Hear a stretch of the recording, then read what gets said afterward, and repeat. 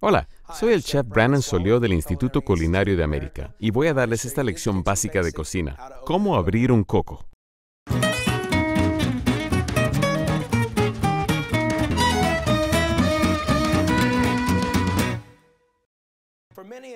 Para muchos de ustedes un coco es algo intimidante. Lo ven en todas partes en los supermercados. Pero ¿cómo se abre esta cosa? Les mostraré una manera fácil que además quita el estrés al mismo tiempo.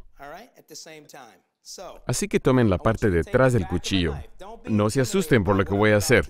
Asegúrense de tener algún tipo de colador sobre un recipiente porque saldrá agua cuando lo rompa.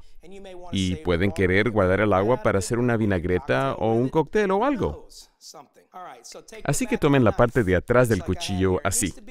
Necesita ser un cuchillo pesado, firme, un cuchillo de chef. De 8 o 10 pulgadas funcionará, de 12 también.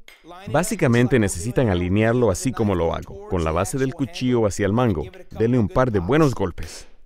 Ahí va uno. Y ven, ya se partió. Así es como se abre.